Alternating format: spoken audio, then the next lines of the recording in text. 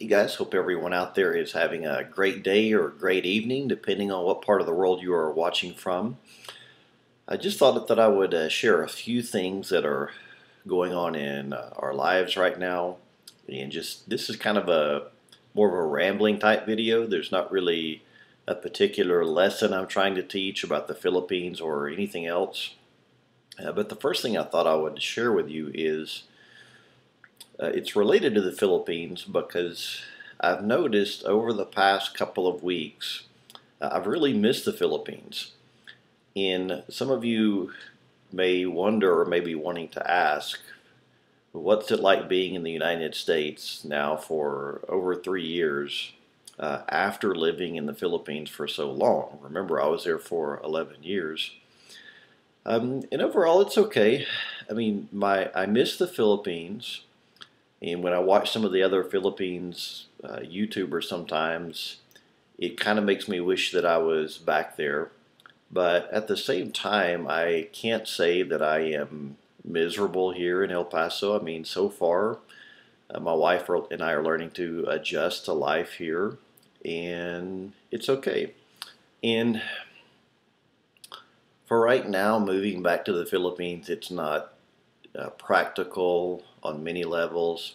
My online business and this channel do not make nearly enough for me to live on. And another thing is I feel like God has put us here. I feel like this is an assignment for us. This church we're serving here, we are enjoying it. And I feel like right now this is the place for us. I was thinking actually earlier this morning about would I move back to the Philippines 10 years from now or when I'm ready to retire. Maybe. That is always something that we have kind of in the back of our minds that we may want to do someday. But for now, I'm content. And another thing that I have to think about is the fact that when you live somewhere, and I've talked about this before in other videos, you eventually adapt to that place. It becomes a part of you. And as of right now, my wife and I have kind of adapted to living in the USA. It doesn't mean we couldn't readapt to living in the Philippines, but we're happy here. Speaking of which, that brings us to another point. There are a few things I wanted to share with you. My wife, Mary Chris, is close to becoming a U.S. citizen now.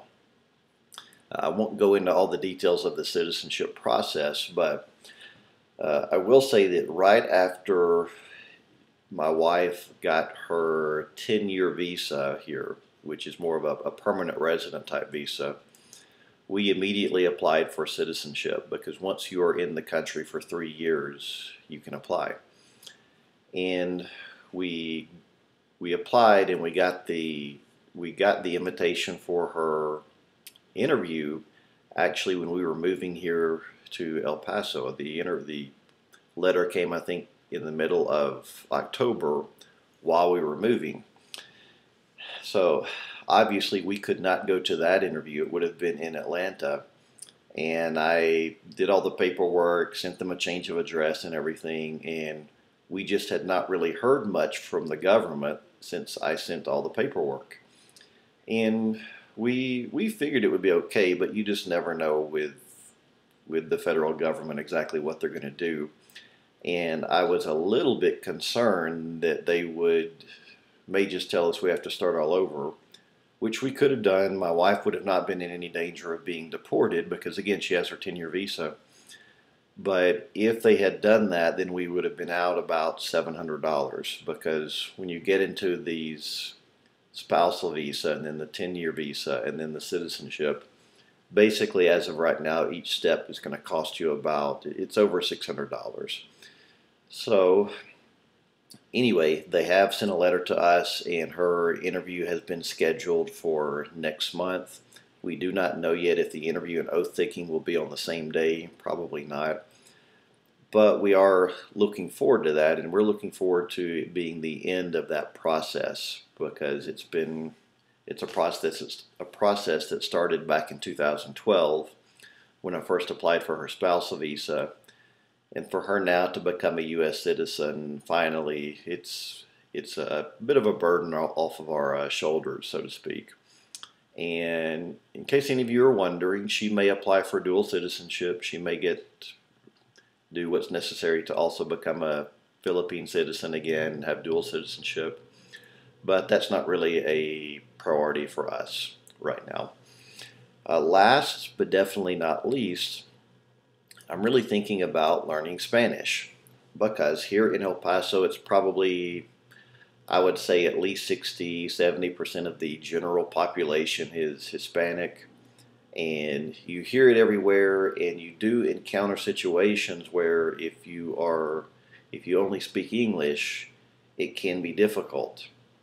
So it's happened to me once or twice since I've moved here that I have wanted to communicate with someone, and because I don't speak Spanish, that was very difficult. So I'm thinking about learning. I'm not sure exactly how I will go about it, but I'm pretty sure that if I really applied myself for about 6 months, I could probably do pretty well because I looked at a language chart. In Tagalog, Filipino is actually what's considered a level 2 difficulty language, whereas Spanish is only a level 1 difficulty language. So I started looking at that and thinking if I learn Tagalog in 8 months, then I could probably learn Spanish in less time if I really applied myself to it.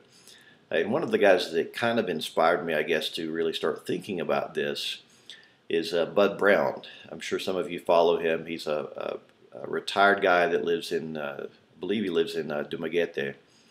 And I've kind of enjoyed watching some of his videos. And right now he's messing around with learning Mandarin, I believe, and other things. And he's inspired me because part of what my hesitance about with learning Spanish was kind of, do I really want to try to learn another language right now? Or do I have another one in me? And to see that guy who is, shall we say, he's retired, so he's up in years, and to see him constantly challenging himself, it kind of made me think about the same thing. So I'm thinking about doing that. I'm not sure exactly how I'm going to go about it. I did study Spanish, by the way, a little bit in high school and college, so I'm not completely clueless about it, but I'm definitely not fluent. Now, one of the programs that I would really love to have is called Fluenz, Fluenz, I think is how you spell that. It's Fluent Spanish Latin America. I would love to have that whole series, but it's like I don't know, it's close to $400, and right now I don't have $400 just to throw at something. So, but we'll see. Maybe one of these days I will be able to buy that program, because I would prefer to just do it that way and learn at my own pace versus maybe taking a class or something like that. But who knows? I may take a class at a local community college. Who knows? Anyway, that's kind of what's going on with us. And if you don't hear from me again soon, I'll try to do some video updates with my wife's citizenship next month. One more thing that I will mention, for those of you who are believers or just interested in learning more about the Bible, or interested in hearing messages from the Bible, I'll put a link below, but we've started putting some of my messages online now. And I'll link to that below. So any of you who want to hear some of my sermons, or you're just curious about it, you can click that link below. So I guess that's it for today. I'll talk to you next time.